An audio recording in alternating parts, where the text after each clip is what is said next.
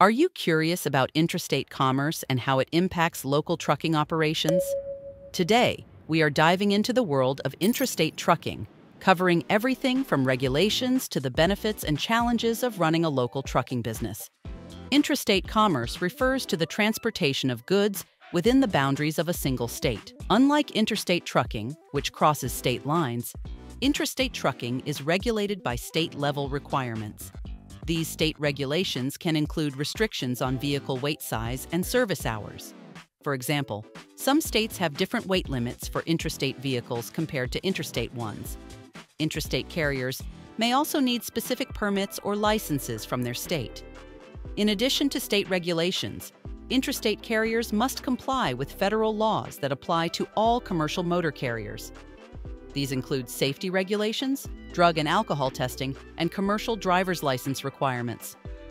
Now, let us talk about the different types of intrastate hauling. Local delivery services involve transporting goods within a specific metropolitan area, often using smaller trucks or vans.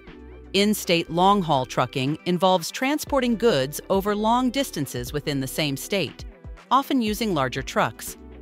Short-haul trucking typically involves transporting goods within a 50-mile radius and delivering them to distribution centers, warehouses, and retail stores. For instance, short-haul operations might have different hours of service regulations compared to long-haul operations. Intrastate trucking offers several benefits, like shorter hauls can mean lower fuel costs and less vehicle wear and tear. In-state long-haul trucking can provide steady work and a reliable customer base. Additionally, local trucking companies can build strong relationships with local suppliers and customers, increasing efficiency and profitability. However, there are challenges too. State regulations can vary widely, creating logistical challenges for companies operating in multiple states. Intrastate trucking operations may also face competition from larger interstate carriers with more resources. Despite these challenges, many intrastate trucking companies thrive by focusing on local markets and developing strong customer relationships.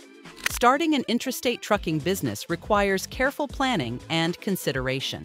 Understanding state-specific regulations and the benefits of local operations can help your business thrive. Do not forget to like this video and subscribe to our channel for more valuable insights.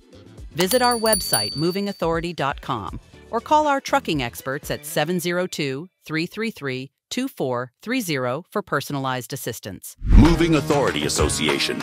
We have been helping people in the trucking industry for over 20 years. Let us help your company today by calling 702-333-2430 or visit movingauthority.com.